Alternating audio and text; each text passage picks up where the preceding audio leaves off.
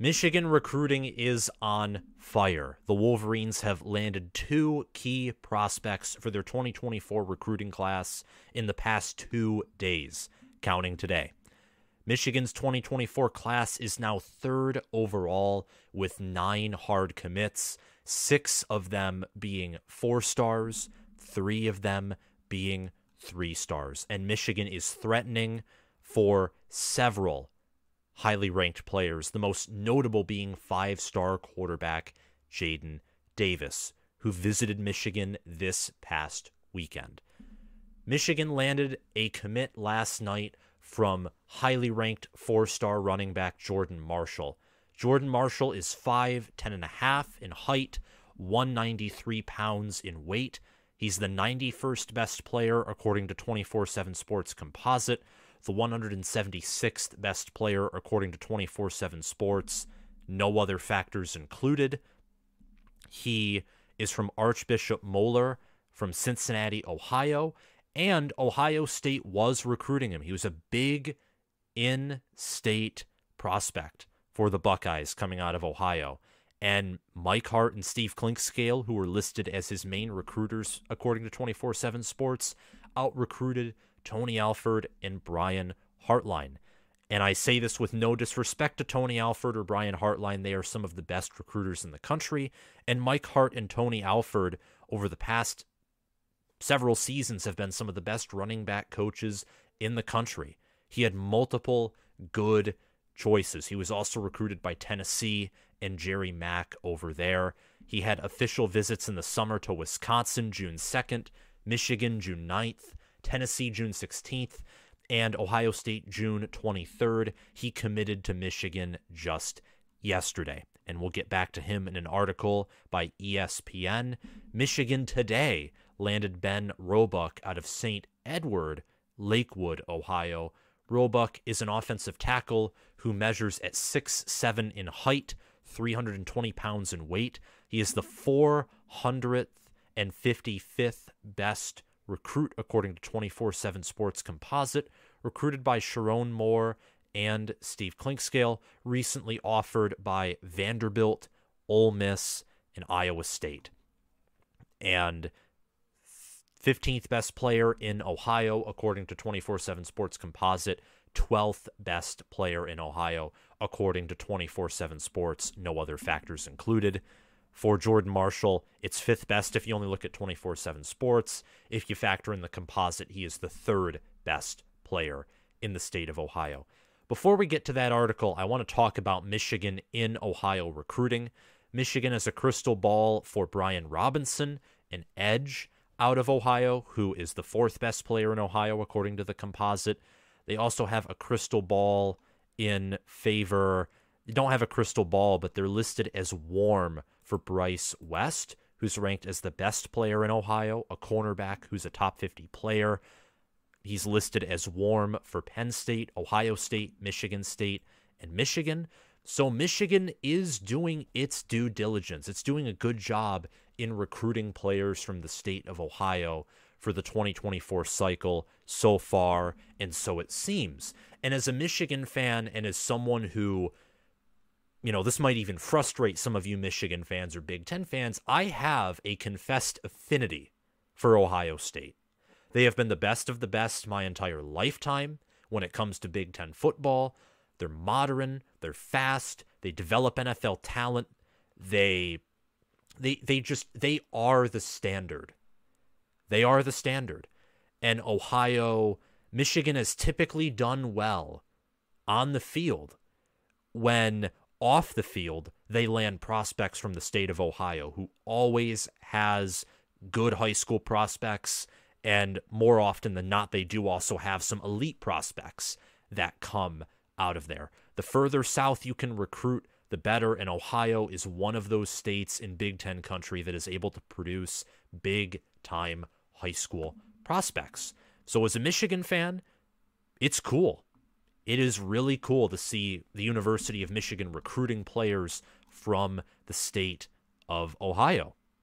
Like guys who aren't at the bottom of the barrel in Ohio, but recruiting guys who are some of the better players in the state of Ohio and competing with Ohio State in the recruiting department there. Very encouraging as a Michigan fan. I'm going to read an article by Tom Van Haren. I'm going to link it down below. He writes that Michigan tapped into the state of Ohio on the recruiting trail and got a commitment from ESPN 300 Runningback Jordan Marshall on Tuesday. Marshall is the 198th prospect overall. This is according to ESPN, not according to 24/7 Sports, and the number 9 recruit in the state of Ohio. He was a big target for in-state Ohio State, and the Wolverines were able to beat out the Buckeyes for one of the best running backs in the class. Marshall is 5'11", 195 pounds, out of Moeller High School in Cincinnati. He is the third commitment for the Wolverines from the state of Ohio, now the fourth, obviously. When this article was written, he committed alongside ESPN 300 offensive tackle Luke Hamilton and defensive tackle Ted Hammond. It was only a few years back that Jim Harbaugh was fielding questions about why he wasn't targeting more recruits from the state of Ohio and why the Buckeye State wasn't a priority for the team. Harbaugh signed 4 recruits out of Ohio in 2023, though most of them were lower ranked, and Ohio State did not target a lot of the players that Michigan signed in that class, after signing 9 prospects from the state in the 7 recruiting classes from 2016 to 2022. So Michigan last year started out a little slow in Ohio, but they decided they wanted to target it more than previous years. Now Marshall's commitment is an important one for the Wolverines, given that they now have 4, thanks to Ben Roebuck, in this class from the state of Ohio, and it's only going to get, I think there are going to be more commits, potentially, from the state of Ohio in this class. And Michigan, historically, has done well when they're able to get great players from the state of Ohio. And Ohio State fans know this.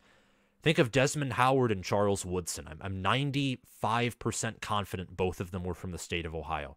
They both won Heismans at Michigan. That's just one example. Michigan has beaten Ohio State the past 2 seasons on the field. Now Harbaugh has gone into Ohio and taken one of the top offensive prospects in the 2024 class in Marshall.